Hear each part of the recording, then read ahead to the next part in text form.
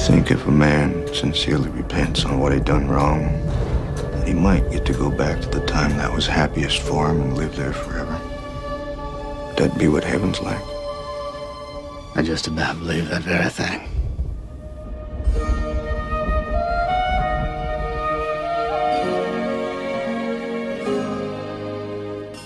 John Coffey, you have been condemned to die in the electric chair by a jury of your peers, sentence imposed by a judge in good standing in this state. Questions? Do you leave the light on after bedtime? I know violent men. I deal with them day in and day out. There doesn't seem to be any real violence in him. Until he kills a couple of little girls. John Coffey is a murderer. I don't think he did it at all. Take my hand, both. You see for yourself. You're talking about a miracle? I do not see God putting a gift like that in the hands of a man who would kill a child.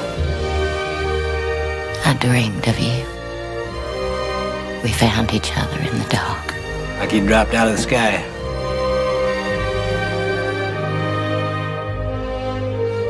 Miracles are funny things. You never know when they're going to happen.